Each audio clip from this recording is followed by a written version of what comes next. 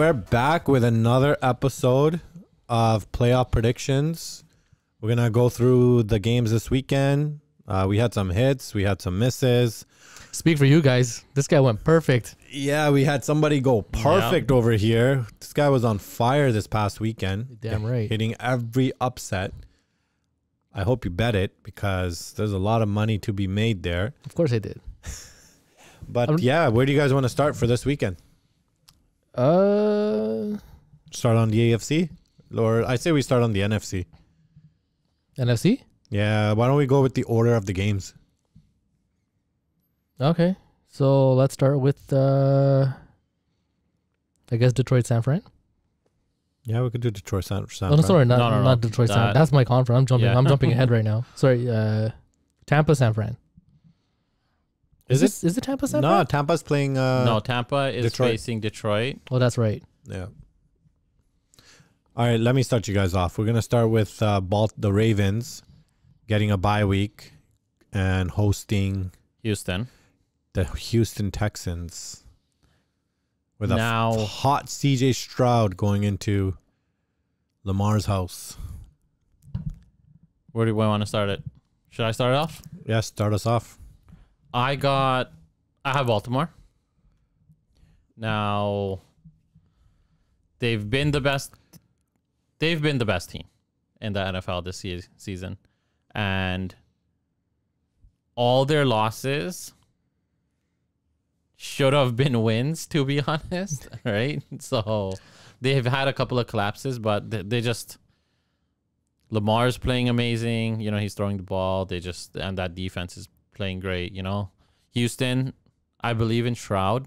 He's gonna get his yardage, right? But I just think that Houston, they're gonna get stopped by Baltimore, and Baltimore can pile on points, right? And they can time of possession. You know, with Houston, it's always been whoever they faced, it's been like, you know, a shootout. Right? Both teams, like, they could score 40, other team can score 40. But I don't think, if it becomes that, I still think Baltimore wins it. But I don't think it will become that. I think Baltimore wins like a 35-20-ish game. Talking about the #1 defense in takeaways, in points. Like, that Baltimore defense, tough. Baltimore, I was just bringing up the spread for the weekend. According to Bet365, Baltimore is a 9.5 point favorite. So even with the 9.5, that's a lot of points. You know, I'd usually take the other side, but I think Houston had their moment, and I'm looking at Baltimore getting rest. I think it's important rest for Baltimore because, you know, every year they got guys banged up. I think it's going to be a blowout. I think it'll probably be like 40-17. Yeah. I'm leaning Baltimore as well. Just, you know, Stroud, he's been on a heater. He's been playing great. But like Jag said, Baltimore's probably the best team in the NFL right now. Yeah, their front's going to bring it. Yeah. I do believe Stroud's going to show why he is the up-and-coming, you know, QB of the future. Because, like I said, I have them scoring 20. He's going to get TDs. He's not afraid to sling it, right? Yeah. So I think kind of foreshadowing, just my point of view looking at this weekend, I'm looking at a lot of the guys that had spectacular weeks last week and big upsets. I think they're going to have a bit of a regression. And I think Stroud's in that boat. Yeah, I mean, in sports it happens, right? Guys have their ups and downs, but I think he's going to be one of the main guys moving forward, though, for sure. And I have not seen any real downs from Stroud. Yeah. So the second game this Saturday, we got the Packers going into San Fran.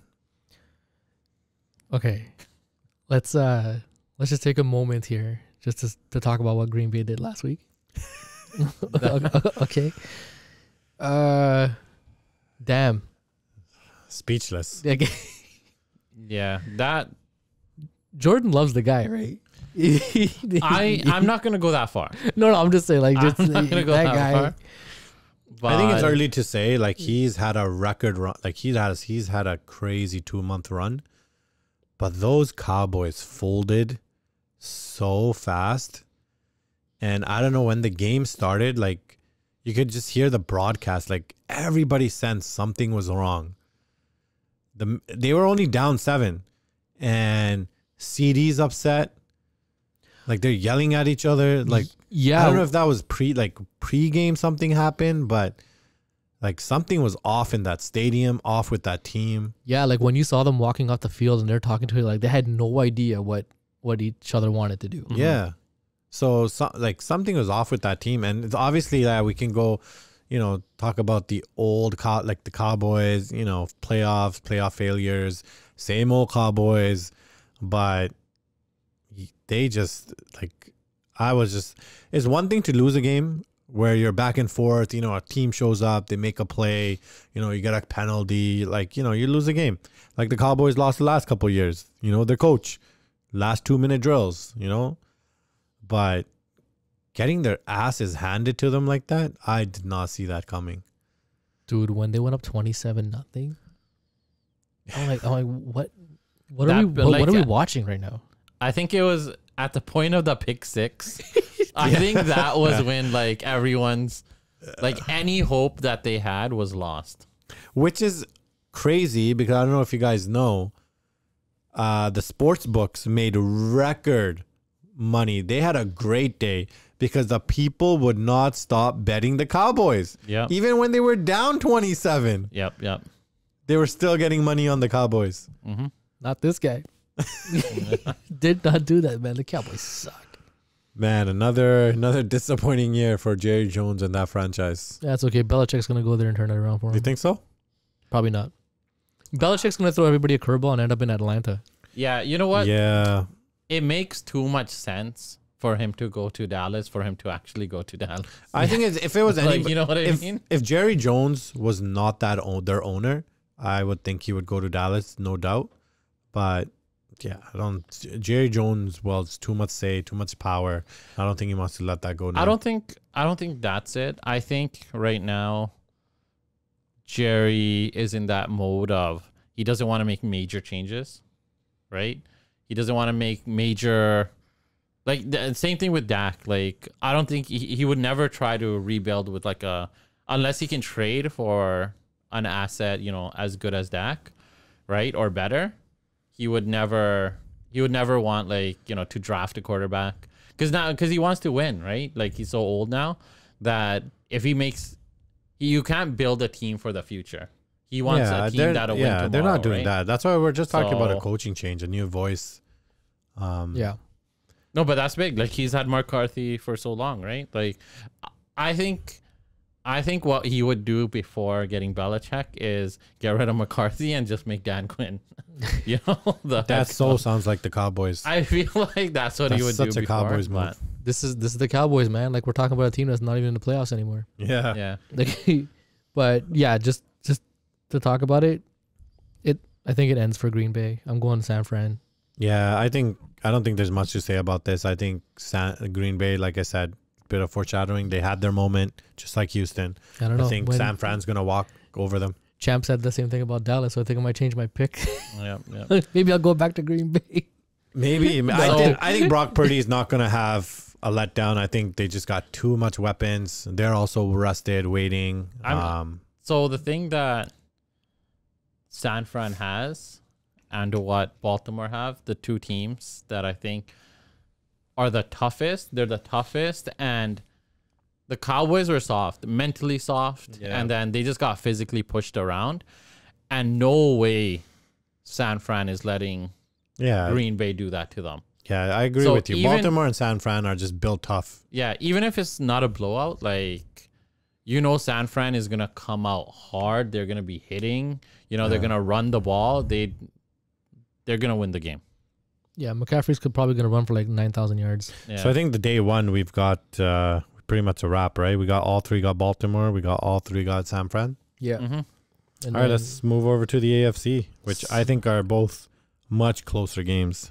Sunday, 3:00, we got the Bucks and the Lions. Which I'm a bit surprised. The Lions are actually 6.5 point favorites. Of course they are. Damn right. They deserve to be. Yeah? They deserve to be 7. Something about that team just... I know they got talent. They definitely got talent. So there's two things.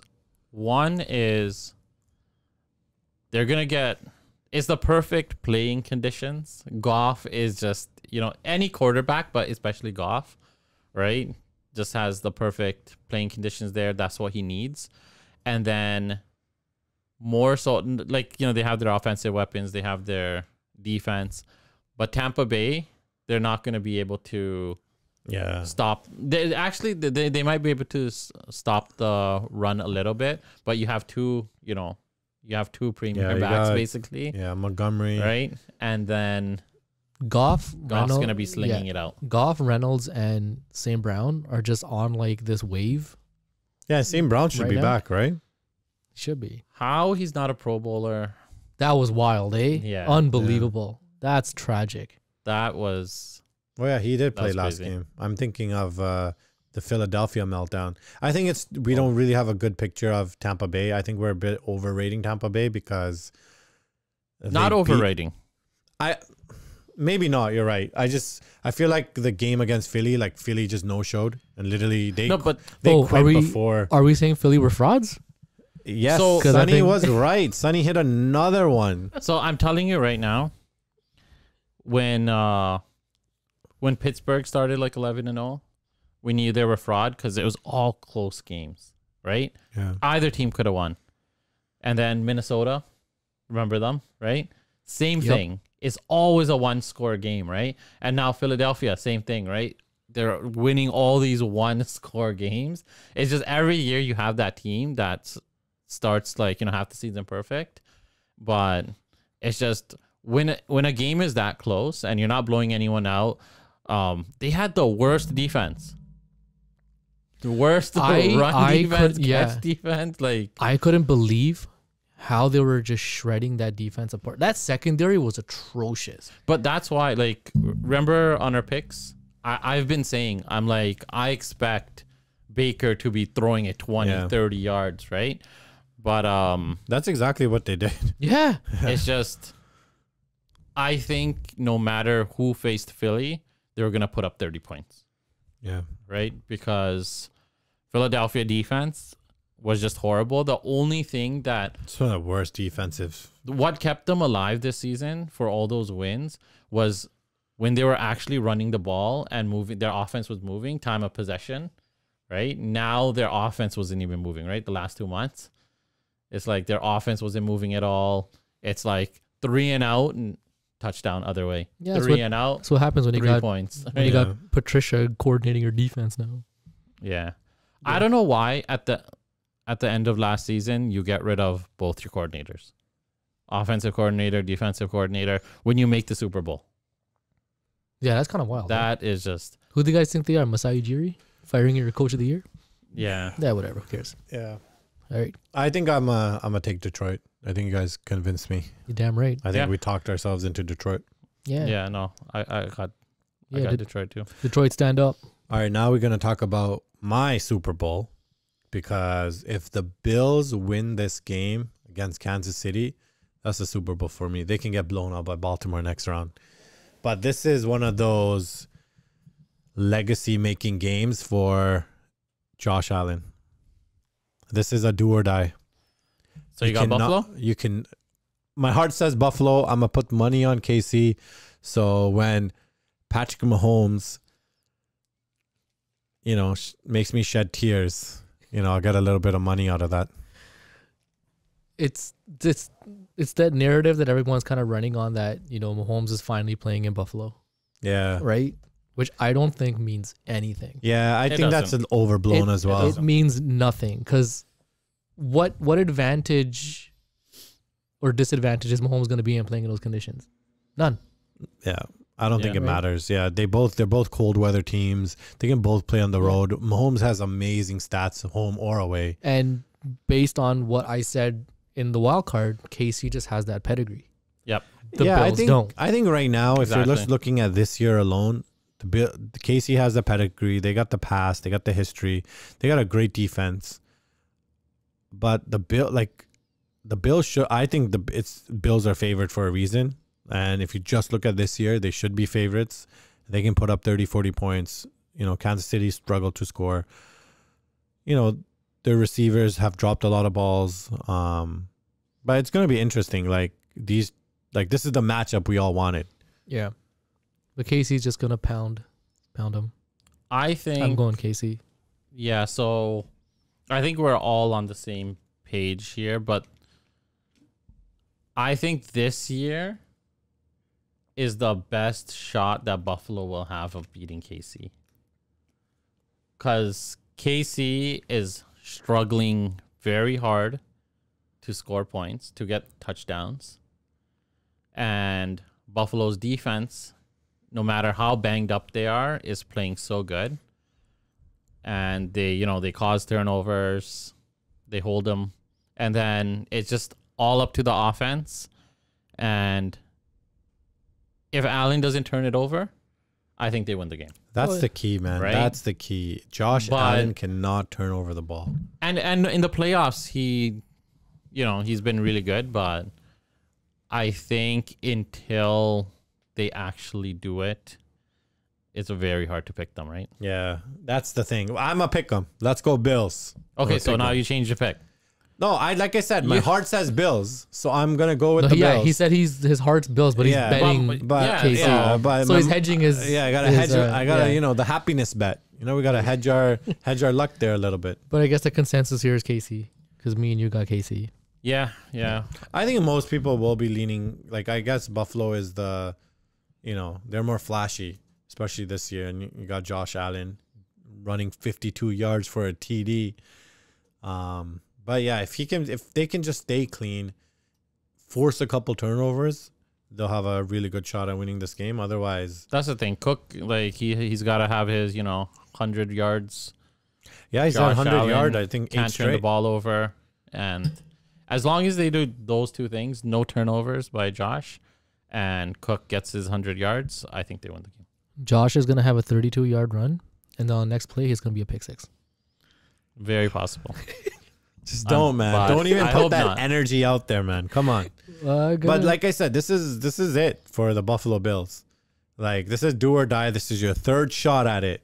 Like, I think that the story ends. Like, if Mahomes, KC win this, like, I think that's it. Yeah, man. They're perfect ever since the coach came out and said he supported Al Qaeda. Yeah. So that could be something. That's too, something. Right? The one thing that I will say that I forgot to touch on was for Philly and Dallas. I feel like you were saying in the Dallas game, right? They started after that first touchdown. CD's all pissed off, and there's all this internal. Yeah, there's all this tension. Confusion. You could just feel it.